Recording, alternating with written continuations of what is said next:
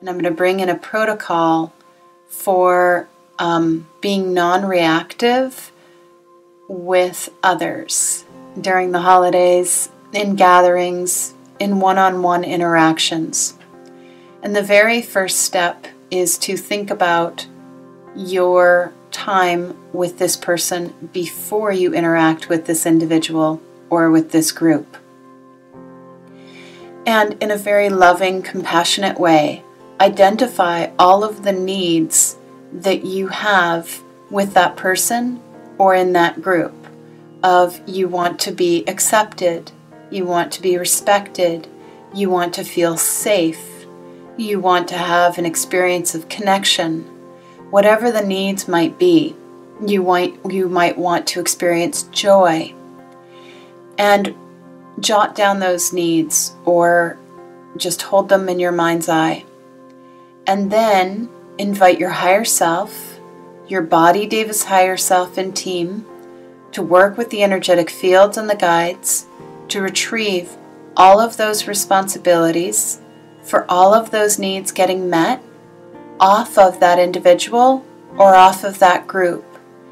Invite your higher self, your body Deva's higher self, your team to hold that responsibility for meeting those needs at the level of your higher self, at the level of the higher self of your body Deva and team.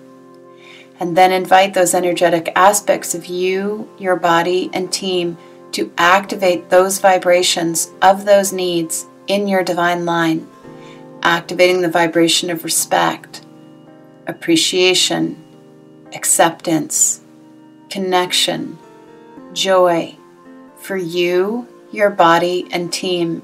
It's essential that all three of these energies hold those particular vibrations of those needs in the divine line of you, your body, and team to have the full impact.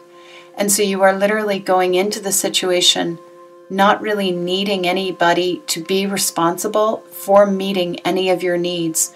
You are already meeting that responsibility deep in your core. And then you have the capacity to actually show up and serve, to be of service, to hold a safe and loving space for people to be in, whatever they need to be in. So that's the very first step of setting up a non-reactive, compassionate, loving, healthy, co-creative way of being with another. And we're not even attached to how the other person is behaving. The second step in this piece is to identify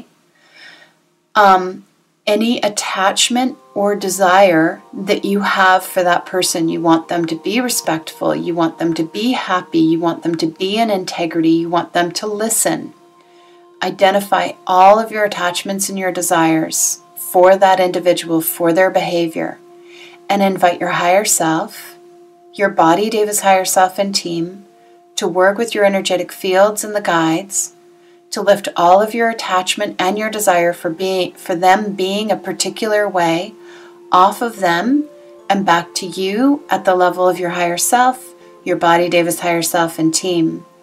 And then, holding your awareness deep in your own divine line, feel how you are attached and desiring being in your own particular energy.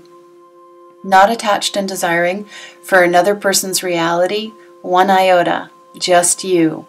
100% attachment and desire and responsibility for your own internal way of being. So when you hold the combination of those two, meeting your needs deep in your core, being only attached, desiring, and responsible for your own internal reality, then you can invite your higher self, your body Deva's higher self and team, to return any responsibility that you might be carrying for that person being a particular way.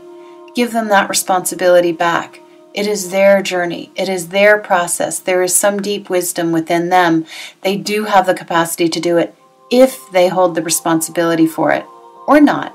No attachment. But you don't want to be stuck holding that responsibility, because then they get upset and angry with you, and then you're out of integrity. So again, inviting the energetic aspect of you, your body and team to return the responsibility. So those are three layers. You meeting your needs deep in your core, holding all of your attachment and your desire deep in your core, being responsible for your own internal reality. Actually, we're now at 4. Returning any responsibility to them for their way of being. And then the final piece, holding the safest, most compassionate space for them to be in whatever they need to be in. As you are modeling the solution of what you think they should be in on yourself, but you're not attached or desiring them being in a particular way or behavior. And when somebody feels that safe, compassionate, non-judgmental, non-fixing, non-controlling energy, they start to connect to a deeper aspect of themselves, their essence. And you might actually have interactions with them that surprise you because you're holding a space that is safe for them, for their essence to come out and connect. And if you are deeply connected in with your essence, meeting all of your needs, they might get more connected to their essence, meet all of their needs because you're modeling that healthy co-creative way of being. So those are some of the steps that I invite you to practice prior to engaging in interaction with people. And then one final component, when you are interacting and engaging with somebody that does require a little bit of effort, I invite you to think of it as you are working. You are not hanging out at home on holiday, kicking back on the couch, lounging. The moment you step out the door, the moment you answer the phone, the moment you interact and engage with someone who's not in your teeny tiny little sacred circle, you are on call. You're working. Put your working hat on and hold the safest space that you possibly can, that is the most loving and modeling right energy.